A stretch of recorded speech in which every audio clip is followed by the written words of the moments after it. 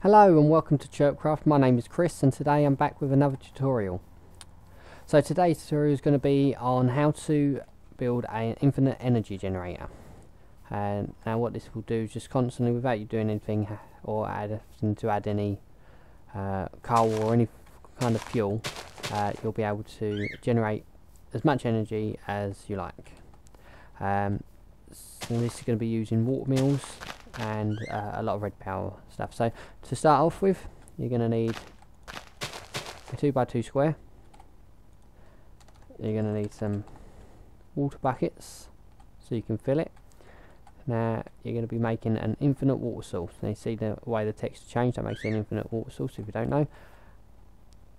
So that's your start, and this is where all your water is going to come from. The second thing you're going to want is a deployer. Now I think there is a standard vanilla Minecraft version of this, but this is a red power one. So yeah, plonk that down there. So get yourself your screwdriver, and so big hole at the top there, you want it facing the water, and then you'll have a little hole at the back. Oh no, you don't have a little hole, it stores it in it. So what this is it's equivalent to right clicking, so whatever you put in there, and in this case we're going to be putting water buckets, no sorry, empty buckets. Now you can put loads in, the faster it's going to go, the more we got. So we'll just put that many in. Now what this is essentially going to do, every time it gets a pulse, it's going to right click with those buckets and then fill up the buckets that are inside with water buckets. Now you want a way of getting them out of there, so what you're going to be getting is a filter. Now again, another red power thing, and you want the big hole, which is this one, facing this. So just get your little hole to face at the back, there we go. Now what this does is it's the same as a transposer, it'll suck things out and it'll work exactly the same way as a transposer if you haven't got anything in your filter. Now what we're going to put in there is 4 water buckets. Now what it will do is it will only take 4 water buckets out of this. So now what's happening is this is right clicking water buckets, filling them up, and this is going to suck them out of there. Next, this is going to send them through to a pneumatic tube. So that's going to go there, and it's going to send it up along here. So now we've got water buckets going up through here, and then they're going to go into water mills. Okay, so place them along. You can use as many as you like of this. Obviously the more you're going to use, the more buckets you'll need in this, and you're going to need loads of them if you want to generate loads of power, but you can always encase it in something so it doesn't, so you don't see it standing out. So what's now going to happen is the water bucket can go into these, and they're going to sit here. Once they actually empty, see it's an empty bucket now, it's generated a little bit of energy. This bucket will stay here. Now the way you get that to come back is by making another hole here and getting what we call a retriever. So this is a retriever. You plonk that down next to your filter,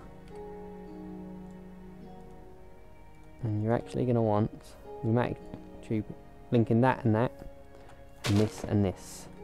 So now they're all connected. This isn't actually facing the right way. I'm pretty sure it goes that way, but we'll test it out.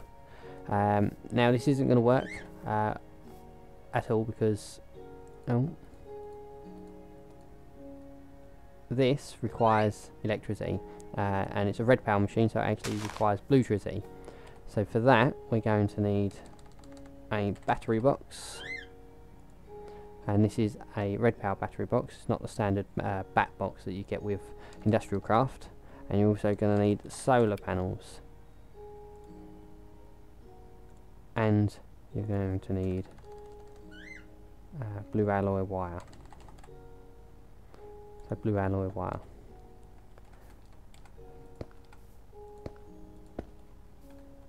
Right, so you're going to connect your, that's a retriever. Back box. See, it connects.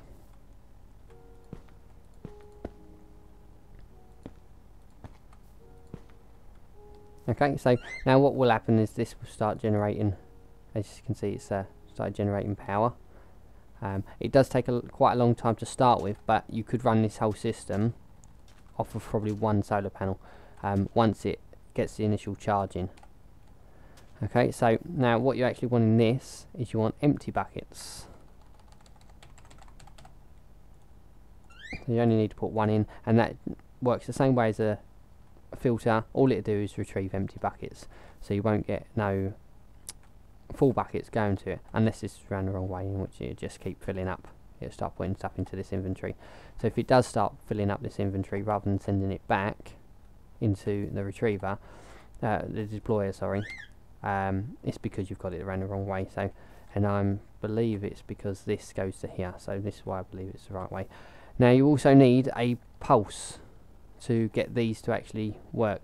So one of the ways you can do it is actually to have this as a redstone tube. So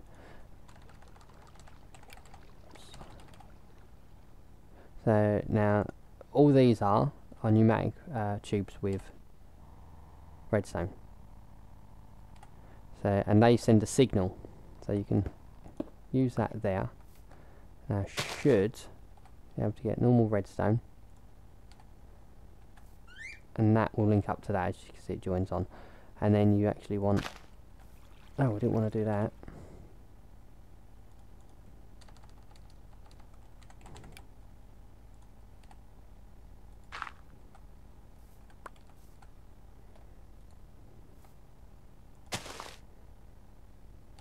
So you're going to need red alloy wire.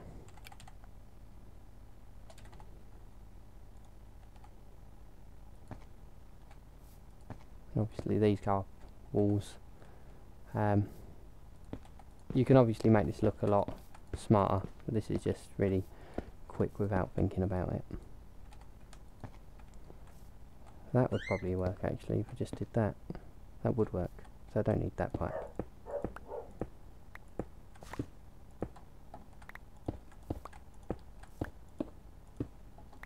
And you do that by simply shift clicking as you place stuff, and it won't open up the inventory. So you also need a timer now. Why I got two then, I don't know. Plonk that down, and now let's start doing that. As you can see, this is sucking up, and this will just last forever. This retriever is sending buckets back, so it's round the right way. So now these are all generating power. Now we get to a point where they're full, so you obviously want to output the power somewhere. But as one gets full, you'll see it moves on to the next one.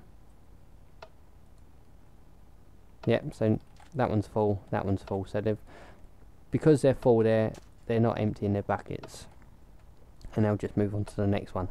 So once that is actually full, it should be next to. Right, so they're actually all full. So you obviously want to use some of that power. So if we get a normal back box, some cable,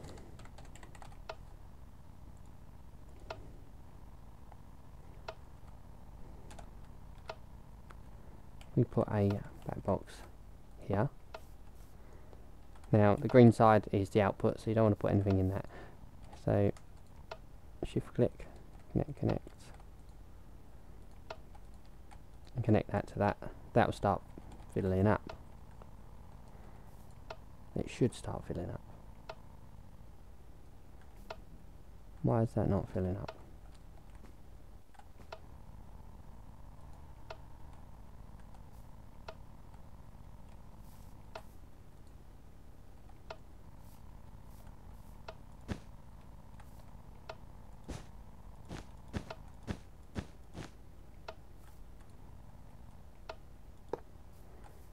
Why did that not work? Okay, that works.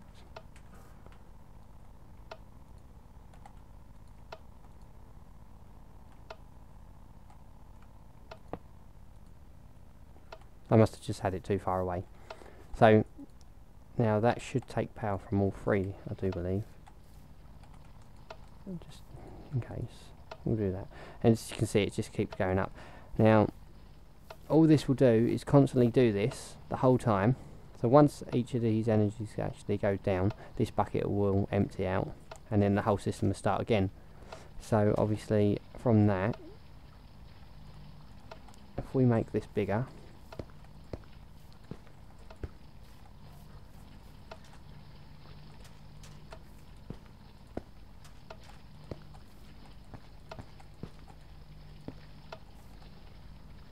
and put more water mills on,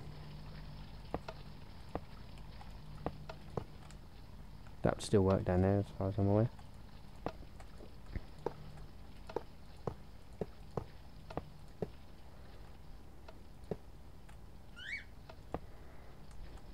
I think that'll work. No, because it sends it into the top, so you don't want to use that one. So they're all going to the bottom. And now each of these will just keep filling up. And the quickest way to do it is just to go up to this. Don't empty your water bucket like I just did, but set this to as fast as it can go, and it will just rapidly send the buckets, which just fills these up and fills this up. Now it's not going to be as fast as others, but because these don't generate as much energy, but you will have a constant supply. So once you get this up to the highest standing MFSE or whatever it is, you'll be able to store so much power you'll just constantly be generating, and you never have to do anything. Now there is a bit of a bug with this. I need an empty bucket. Get rid of that. If you come away from the area, sometimes what will happen... Why did it do that?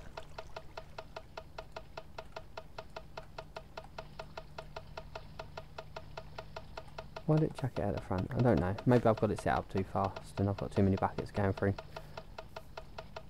You should be sending buckets to these. Oh, they are. They're all full. So they're actually all waiting to empty their power. So maybe if I... see if that power's going down. It might be because I'm using the wrong cable. Maybe if I change this to fiberglass.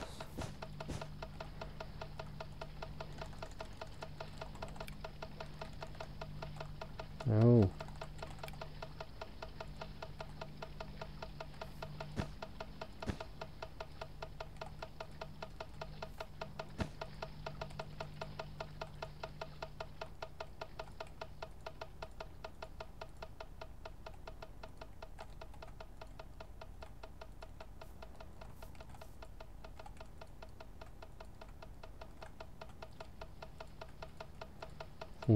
So now they're all connected. They should all start sending power to that back box.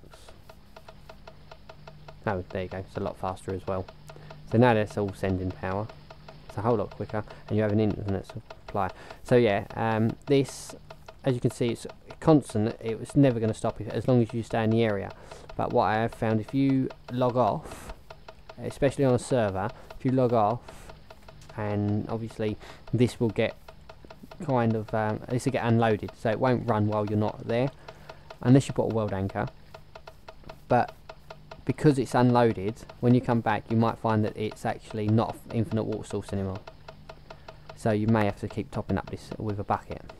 But other than that, it works fine. You just generate as much energy as you want, and you can obviously set up multiple back boxes as well, just so you can fill up as much as you need. And that's the infinite water energy generator. Bye.